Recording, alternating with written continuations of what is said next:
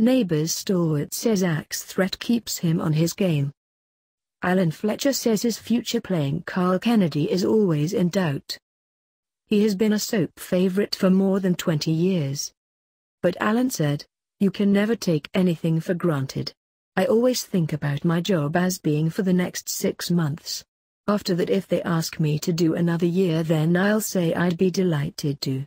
But I never get ahead of myself." Alan has been playing Dr. Karl on the Aussie soap since 1994, making him one of the show's longest-serving stars.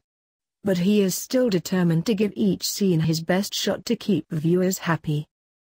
Alan said, "An important part of being in the show is maintaining a respect and energy for the job. I just stay focused on what I do day to day.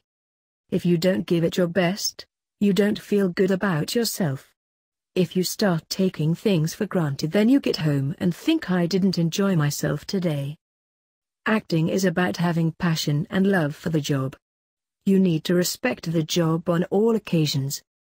Alan is confident bosses would warn him if they decided to kill off his character. He added, "There is sufficient respect to not do anything spontaneously. If there was going to be anything major happen to Karl, there would be a discussion about it."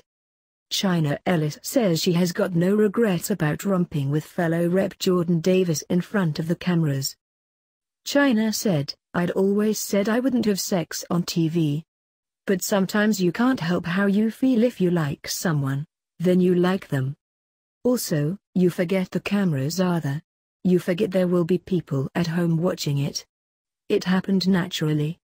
We'd been dating for over a month and we were together 24/7.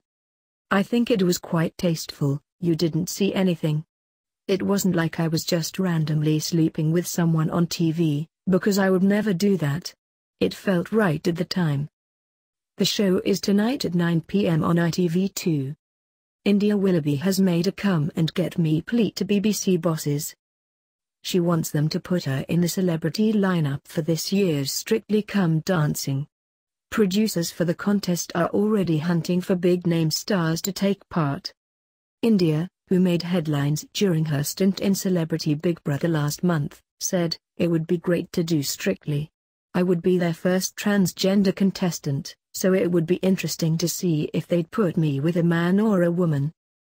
Bake Off champion Nadia Hussain is rumored to be among the stars likely to take part when the show returns in September.